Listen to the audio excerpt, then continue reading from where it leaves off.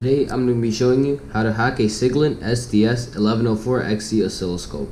Okay, so in order to do this, we're going to have to first copy the firmware onto our computer and then plug it back into the scope so we're going to be able to update it. So I'm going to go ahead and do that right now. I'm going to plug in the USB stick. Okay, so right now I'm on the update page. The link will be down in the description below. So currently I have the most recent firmware installed on my scope. I'm actually going to roll it back a previous version that's going to be older than 6.1.26 because that's when they disabled the shell CMD, which is what we're going to need to hack the scope. So as you can see, this is 6.1.26. anything after will not work. So all we're going to do, we can use 6.1.25 R2, which is what I'm going to do right now. I'm going to show you how to download the firmware and then copy it to our USB drive and then update our scope, downgrade our scope. So all we're going to do is hit download, open it up. We're gonna unzip the folder. We're only going to be copying the ADS file, and before we copy it to our USB drive, make sure that it's formatted. So I'm going to go ahead and do that right now. Format, enter. As you can see, it's already done.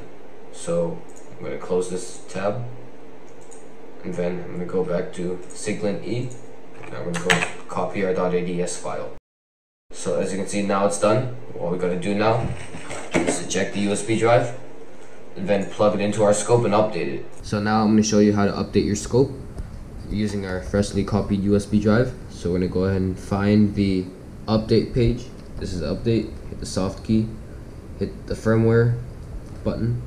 Then as you can see right here, we have system volume information and SDS the update file right here. So I'm going to go ahead and use the intensity knob and then just going to navigate to, hit it once, hit press to update, and it's going to decompress the firmware.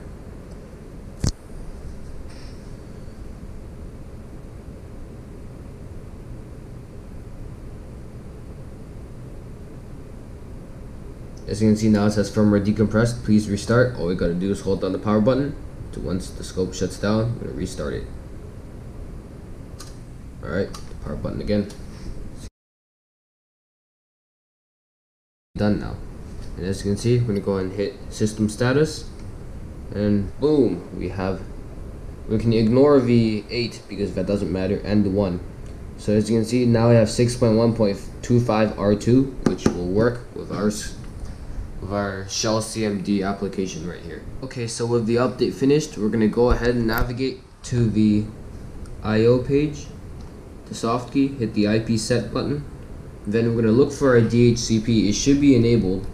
And then we're going to look for our IP address, which is right here.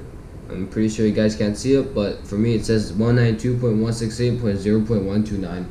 Then we're just going to enter it onto our PC right here, and then we're going to enter the scope's configuration page. Okay, so now we're going to go to 192.168.0.129 because that's our IP page for our oscilloscope. As you can see, it goes in. We have the SDS1104X-E right here. So I'm going to go ahead and hit the SCPI control. If you have a password enabled on your scope, you must have it in order to access the SCPI control. So now I'm going to go ahead and hit SCPI command, and then we're going to go to our notepad thing right here. So right here, we are going to note down the serial number of your oscilloscope before we do this. And then it should be on the back of your oscilloscope. It's in this format right here. It's a 16-digit alphanumeric string. So we're gonna go ahead and now that we know that, we're gonna use SCPI to send this command. What I'm highlighting right here is exactly what you should be typing in. I'm gonna copy it, and then I'm just gonna paste it and then hit send. And as you can see, it says command send success. You want to wait about 2 to 3 minutes because the scope is going to download your memory dump to the USB drive. It should take about 2 to 3 minutes. Just wait for it to finish. So now I'm just going to assume that the whole memory dump has been downloaded to the USB. We're going to unplug it, plug it back into our PC right here, and then we're going to go ahead and read to it. We're going to see what's in it. Now that you have your USB drive with your memory dump in it, we're going to go ahead and open the memory dump using our hex editor. I just prefer using HXD because it's pretty simple to use and it's great for beginners.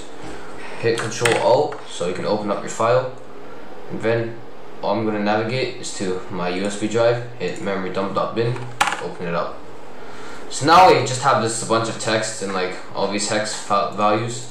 We're going to hit Control F, and then remember the serial number that you noted earlier? You're going to need it now. So you're going to find your serial number, make sure it's in all caps, hit all, and hit search all. So now we have a bunch of findings. So when we look for it, we're going to look for the three letters MSO separated by 2 dots and then followed by your serial number. So I already found it right here. It's on the offset B1DFEAD right here. We have 2 dots in between MSO and your serial number. So looking down a little bit, we have 4 serial numbers that correspond to your AWG, Wi-Fi, and MSO option respectively. So now all you want to do is just take note of these serial numbers.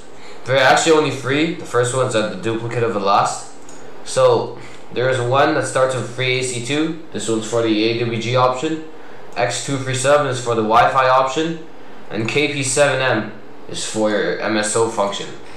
Obviously these keys won't work on your scope. These will only work on mine, because these are individually keyed to your serial number, so don't even try using these on your scope. So what I'm going to go ahead and do here is enter these serial numbers onto my scope, and then they should work. Well, I've already done this and forgot to record it, but when I find the options key, I'm going to go ahead and hit the options key. We're going to, if you have to install it, you have to press the install button, but I've already installed it so it won't work. When you press the install button, there should be a keypad that pops up, and you just use the intensity adjust button to enter your key codes, which are these right here that I already showed you on the computer. So when I hit information, as you can see, I've hacked all the options, and now all of these are permanent licenses. So basically the last thing you gotta do is update your scope to the latest firmware options, have all the features. So now re-updating it back to the latest firmware is actually really simple. It's really fast. It's like what I showed you before. I'm gonna hit download, open it up, unzip it, copy the ADS file. Don't forget to delete your old one. And then once it's copied, disconnect the USB, and then plug it into your scope and then update it using the update process that I already showed you. We're gonna plug in our USB stick right here. It should say USB flash drive detected. I'm gonna go ahead and hit the update key, hit firmware, use our intensity knob to go to the file, press it once, and press to update button. And then it's just going to go ahead and upgrade.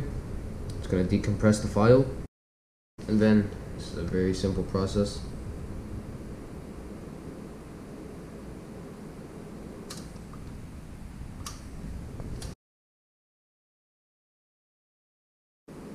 Okay, so now that it's booted back up again, you're going to hit system status, make sure that your software update has been updated to the latest version. You can hit the system status button to check that. So now I'm going to go ahead and navigate back to options, hit the options button, hit information.